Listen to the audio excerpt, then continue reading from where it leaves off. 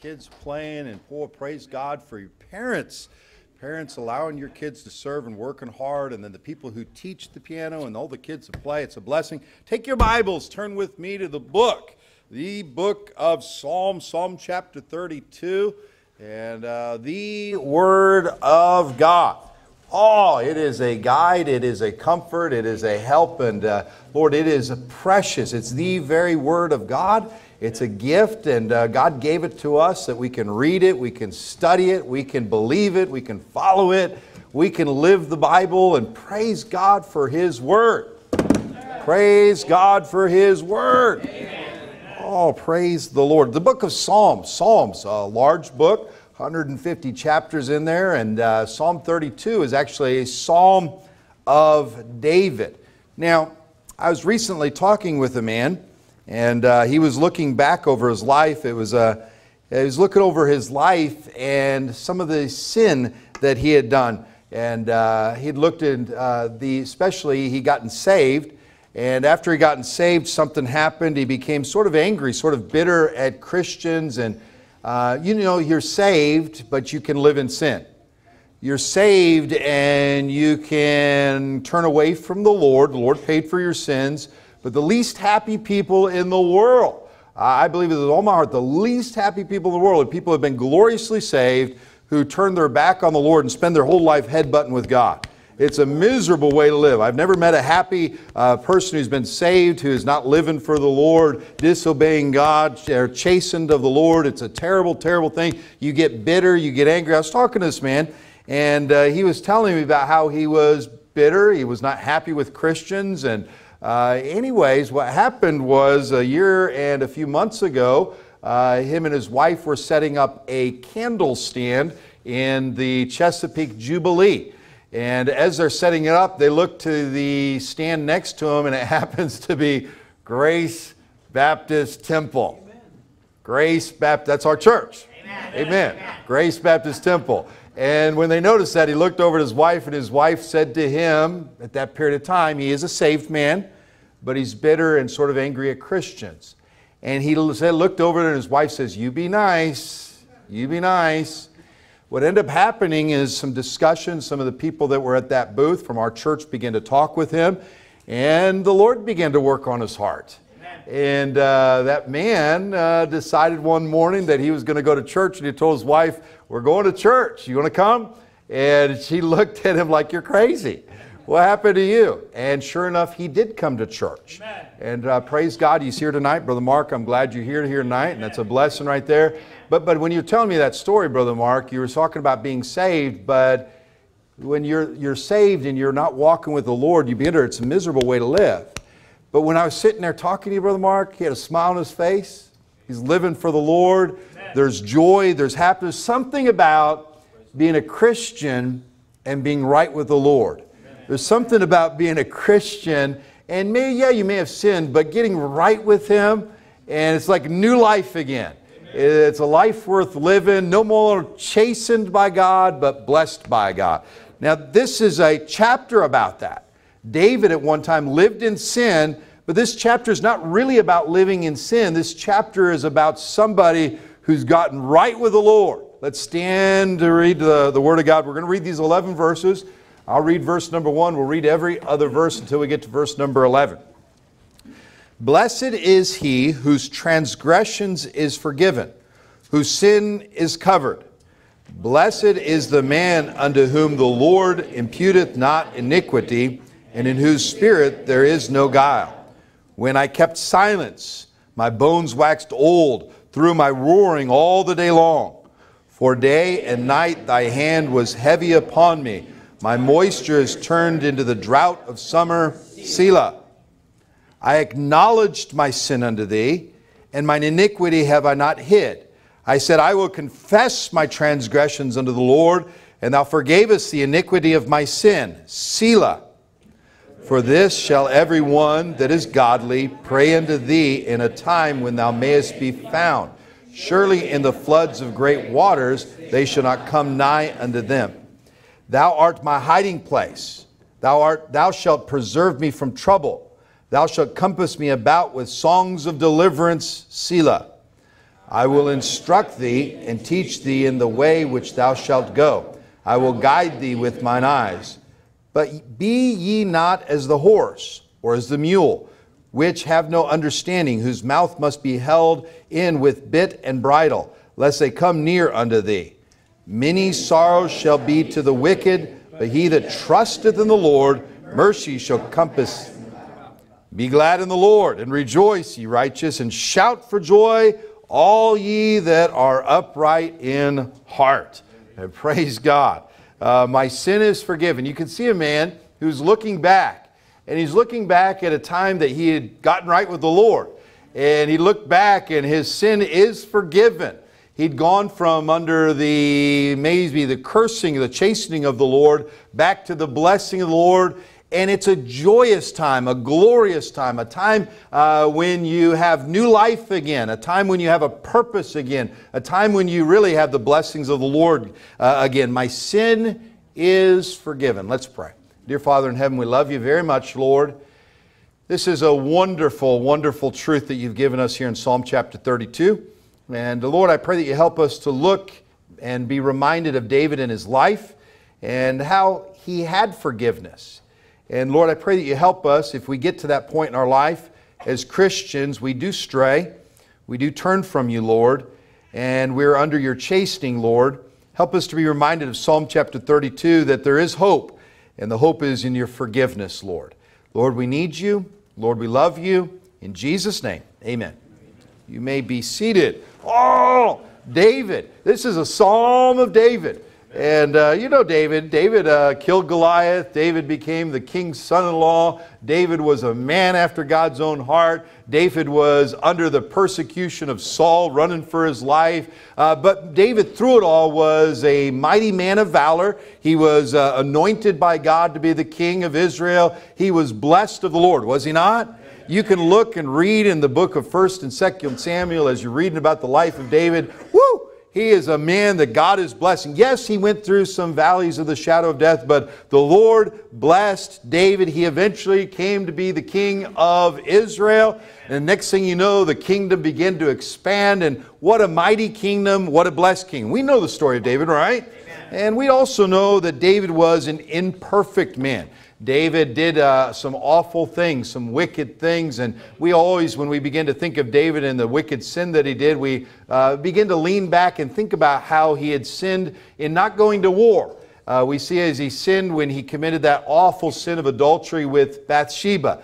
We see then how that sin began to steamroll, began to snowball down into a worse sin, and began to harden his heart. He killed Uriah, and then he began to live in his sin. And yes, he's the king, but he's no longer blessed of the Lord. Yes, he's an example. Look at King David. He's the one that killed Goliath right there, and the children would still look to him and say, that's my king. They didn't know what was going on the inside, but on the inside there was inner turmoil.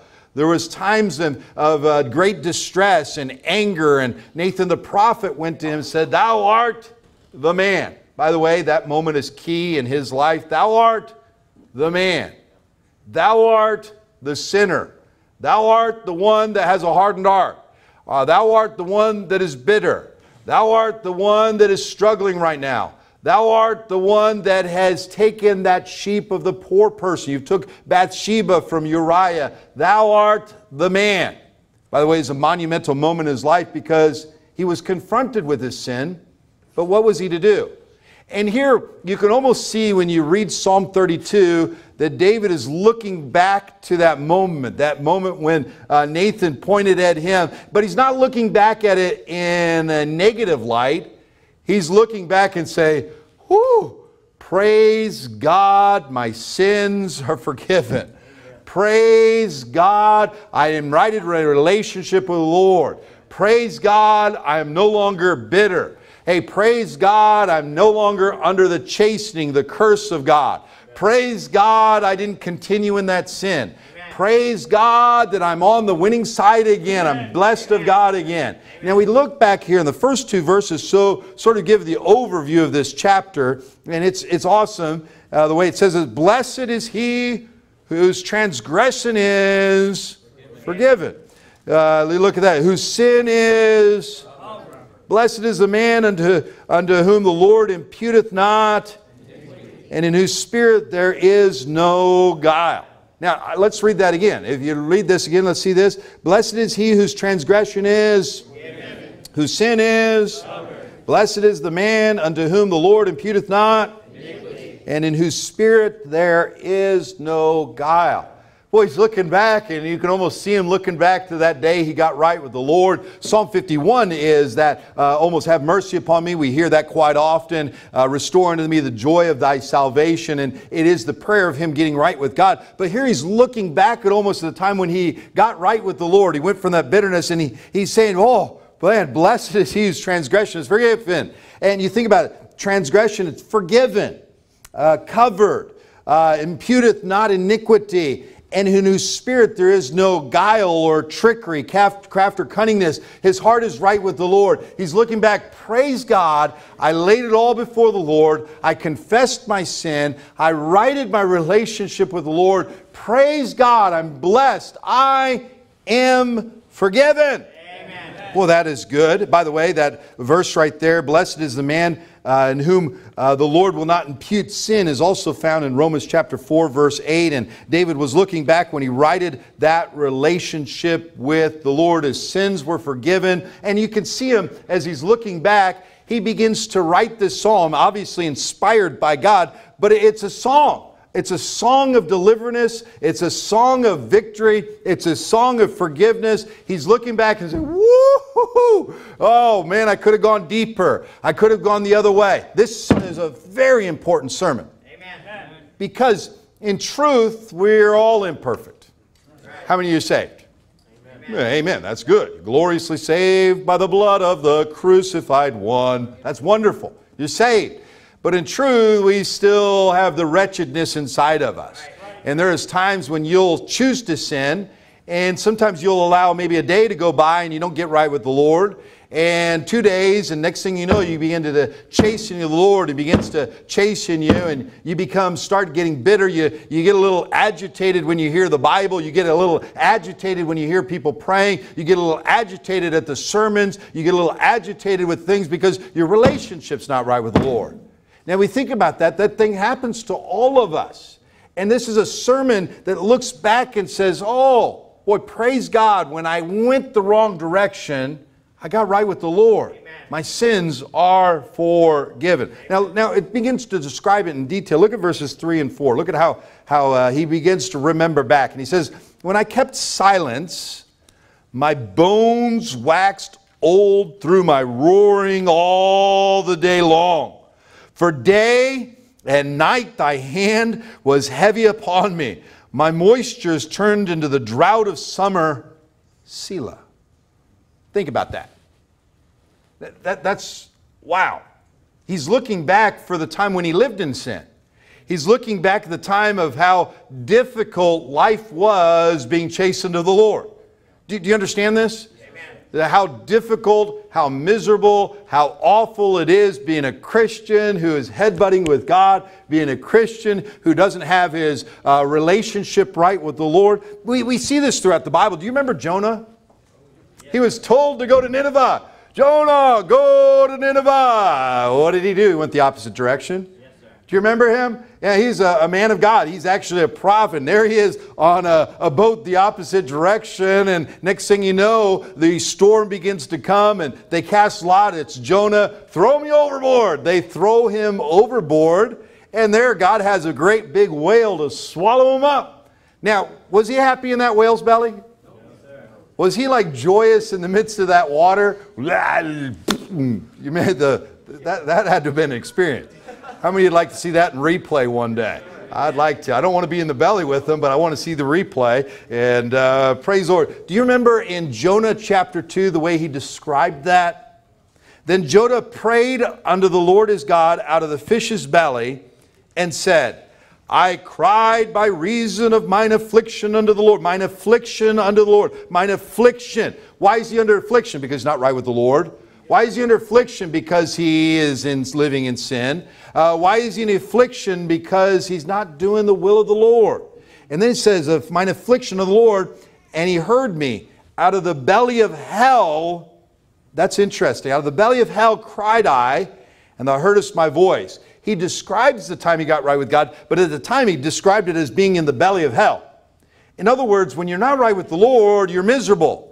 When you're not right with the Lord, you're headbutting with God, you're like that moisture that turned into the drought of summer. You're like the Lord where his bones waxed old through the roaring all the day long. It's like the Lord pounding on you and pounding on you and pounding on you and pounding on you and pounding on you, pounding on you and pounding on you. Maybe nobody else sees it, but you know it. Pounding on you and pounding on you and pounding on you. It's like a constant bang, isn't it? Ouch. Do you remember Peter? How many remember Peter? Well, you remember when he denied the Lord? He was told he was going to. Remember in chapter 13 of the book of John where the Lord tells him about how he's going to. He said, no, everybody else will forsake you, but I won't. And the Lord said, oh, yes, you will. Yes, you will. And sure enough, he did. Denied the Lord not once, twice, but 3 times. How did that make him feel? Boy, in the midst of that, the Bible tells us about the pain. He says, it says like this, and Peter said, man, I know that not what thou say. I know not what thou sayest. And immediately, while he yet spake, the cock crew. And the Lord turned and looked upon Peter, and Peter remembered the word of the Lord, how he had said unto him, before the cock crow, thou shalt deny me thrice. And Peter went out and wept bitterly. He's miserable. Why? The chastening of the Lord, the chastening of the Lord. When you're in sin, you're miserable, you're miserable, you're miserable, you're miserable, you're miserable. You don't like the preaching of God's Word. You don't like the hearing God's Word. You don't like to be around Christians. You don't like being in a Christian home. You want to run and get away from it all, but you can't get away from it all. You're like the prodigal son in a faraway land, but you still can't get away. You're drowning in your misery, and that's the way David is describing it. Oh, living in sin. Miserable. Praise the Lord. Brother Mark, in the way you told me that story right there, and here you are, there's Christians right next to you. Great. That made you happy. And you're the one who told me that you really deep down inside what made him miserable because he's bitter on the inside. And you think about that, we've been there. We've been there. Well, there's a story, by the way, and thinking about this, a mother, and this is so sad, heartbroken by the death of her 3-year-old son, wrapped his body in plastic and put it in the attic and fooled her family for 4 years that he was staying with friends. Astonished police said. This discovery was made when a policeman called at the family's house on the outskirts of a town in Belgium and asked to speak to the child in a routine matter. The mother told him that the boy was staying with a friend, but broke down and confessed, Tom died, and gave the date. I found him dead in his bed and was frightened and wrapped his body in plastic bags. It's in the attic. That's a sad story, and it continues on right there. But here, she knew it was wrong to wrap that body and put it in the attic. And maybe she didn't have it, but think about that. She had to live with that the next day. And she had to live with it the next day. She had to live with it the next day. A year goes by and it's still constantly on her mind. It's wearing her out. She is having to live with that misery and it pounds on her. Nobody else knows, but she knows. And that's what sin does to you when we are living in sin. The chastening of the Lord, maybe nobody else around you knows, but you know, inside you're bitter. But praise God, verse number 5, look at this. Praise God, I got right with God. He looks back, he says, I got right with God. And read this. This is, I acknowledged my sin unto thee, and mine iniquity have I not hid. I said, I will confess my transgressions unto the Lord, and thou forgavest the iniquity of my sin. Selah. Woo! Think about that. That's an awesome verse. He's saying, at that period of time, I stopped and I acknowledged my sin. I stopped and I no longer tried to hide my sin from God. I couldn't hide it anyways. I got right with Him. I confessed my transgressions before. By the way, that's humility right there. It's having us to say, I'm wrong. By the way, it's hard for us. It's so hard. Our pride. We don't like to be wrong. We don't like to admit we messed up. We don't like to admit that we've gone the wrong direction. But this is a verse right here to remind us that even David looking back and he's saying, boy, that time I finally humbled myself. Thou art the man. Yeah, Nathan's not my problem. God, I'm the problem. Have mercy upon me, O God, according to thy loving kindness. According to thy multitude of thy tender mercies, blot out my transgressions. And he begins to talk about my sin, my transgressions. And we hear that preaching. I preach that a lot. But he acknowledged his transgression. He looked and said, I am the problem. He got right with God. He got right with God. Oh, praise God, he got right with the Lord. And we look at that, how he got right with the Lord. And we think about 1 John chapter 1, verse 9. If we confess our sins, he is faithful and just to forgive us our sins and cleanse us from all unrighteousness. Often our sin, we allowed it to linger, and it gets harder with each day because we've dug it a little bit deeper, and we've dug the hole farther, and we keep digging, and we keep digging, and we keep digging, and we get to the point we say, there's no hope for me. Yes, there is. There's hope for you. If you confess your sins, he is faithful and just to forgive us your sins. Boy, there's hope for you. There's hope for David. There's hope for you. And that's so important. David looks back and says, I got right with God. Do you remember Simon Peter? Remember that? Boy, denied the Lord. 3 days later, Jesus rose from the grave. Praise God. And we think about a little bit later, he went up to Galilee and began to fish. It describes that event in the book of John chapter 21. And there he's on a boat. And it begins to describe how, therefore the disciple whom Jesus loved saith unto Peter, it is the Lord. Now when Simon Peter heard that it was the Lord, he girt his fisher coats upon him, for he was naked, and had cast himself into the sea. And you imagine him seeing the Lord, he goes, oh boy. And you can almost see him, oh boy, he's miserable. Yes, sir. Miserable. It begins to describe it. Simon Peter went up and drew the net to the land full of great fishes, 153. And for all there was so many, yet was not the net broken. A few verses later, God begins to, the Lord Jesus Christ begins to talk to him. He says, Simon, son of Jonas, lovest thou me more than these? He saith unto him, yea, Lord, thou knowest that I love thee. He saith unto him, feed my lambs. And you can see at that moment that Simon Peter is getting right with the Lord. It's a moment when he is looking back and his sins are forgiven. And by the way, we see that the follow through of that, because not a few days later he's preaching at Pentecost. Amen. Woo! Yep. Praise God. He goes from being miserable and sinning to right with the Lord. Amen. By the way, let me read the verse number 6. Look at verse 6. For this shall every one that is godly pray unto thee in a time when thou mayest be found. Surely in the floods of great waters they shall not come nigh unto him. And you know, you think about it, everyone that's godly shall pray unto thee. And you think about it, every one of us has an opportunity to go to the Lord and get our sins forgiven. Right. Look at this, verse number 7. Thou art my hiding place. Amen. Thou shalt preserve me from trouble. Thou shalt compass. Everybody's saying compass, compass, compass me about with songs of deliverance. Selah. It's a quiet crowd tonight. It's okay. I got enough energy for us all tonight. It's good. Thou art my hiding place. Thou shalt preserve me from trouble. Thou shalt compass me about with songs of deliverance. And basically what he's saying, woo, it is wonderful to be delivered. Amen. It's wonderful to have my relationship right with God. It's wonderful that God can use me again. Oh, it is wonderful. It is wonderful. You can almost see not Simon Peter, but David looking back and saying, oh, praise God, I righted my relationship with the Lord. Yes, I do have consequences for those sins, but praise God, I am forgiven. I'm no longer living under the chastening of God. I'm under the blessing of God. It's like, woo, glory, turning point in his life. Amen.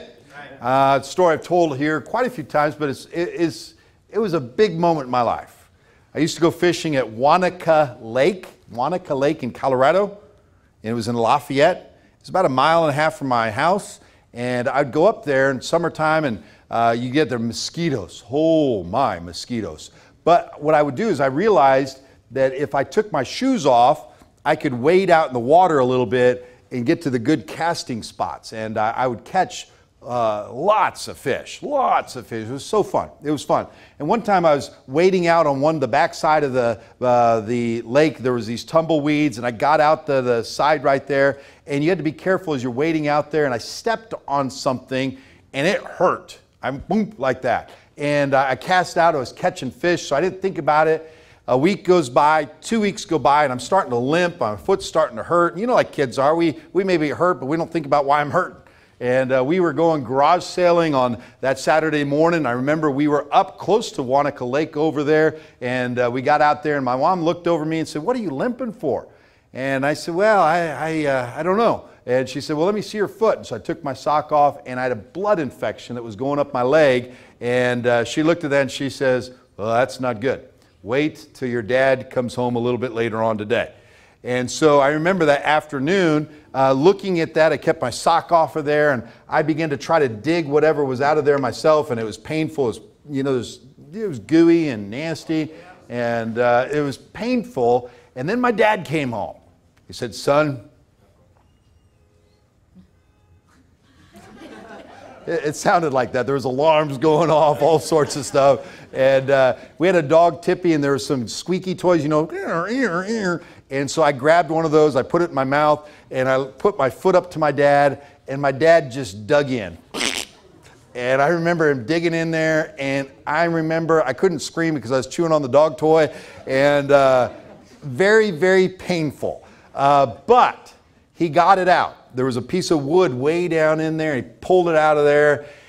And I never forget the feeling. It was like, ugh. It was painful. It was rough, but it felt so good to be out of there. You know, it just felt like a new foot immediately. And that's the way it is when you get right with the Lord. Sometimes it's painful. Sometimes it's ooey and gooey. Sometimes you got to get a dog toy and put it in your mouth. Maybe not, but try it. I mean, go ahead. I don't mind. But praise the Lord. But get right with the Lord. Get right with the Lord. Good right on. It's wonderful to be delivered. It's wonderful to be delivered. It's wonderful to be on a right relationship with the Lord. I want to shout it from the mountaintops. It is wonderful. I will. It's wonderful to be right with the Lord. It is wonderful to be back on His side under His graces, under His blessing. It's wonderful to not get chastened by Him anymore. It's wonderful to have a good relationship where you enjoy the preaching of God's Word again. You enjoy the Bible again. You enjoy the Christian home again. You enjoy the Christian fellowship again. It is wonderful to be right with the Lord, is it not? Amen. It is so wonderful. Now, we go to this next part. Look at verse number 8. Look at this. Now I like this. I will instruct thee and teach thee in the way which thou shalt go. I will guide thee with mine eye. And this is interesting. I got right with the Lord. David needed some instruction along the way, and God said, I'll take care of you. And in truth, just to sum that up, praise God, we have an instruction book that guides us. Praise God, we have an instruction book that helps us and leads us and shows us the right way. Psalm 119, verse 105, thy word is a lamp to my feet and a light unto my path. And praise the Lord. There's a lot of commotion going on. Brother George, your car's gone. Don't worry about it. Somebody stole it, and so you got insurance. It's good to go. And so you're good. Now listen to this.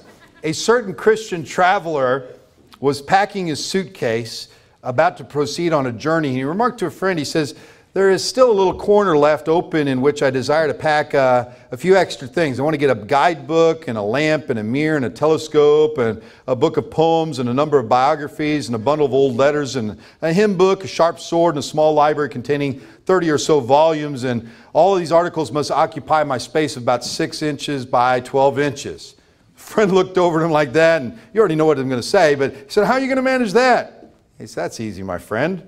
The Bible contains all of those. By the way, that is awesome. The Bible does. The Bible is a wonderful guidebook, and it helps you and me. Now, these are the last little part almost here, verse number 9 and 10. And this is an important part, 9, verse 9. Be ye not as the horse or as the mule, which have no understanding, whose mouth must be held in with bit and bridle, lest they come near unto thee. Many sorrows shall be to the wicked, but he that trusteth in the Lord, mercy shall compass him about.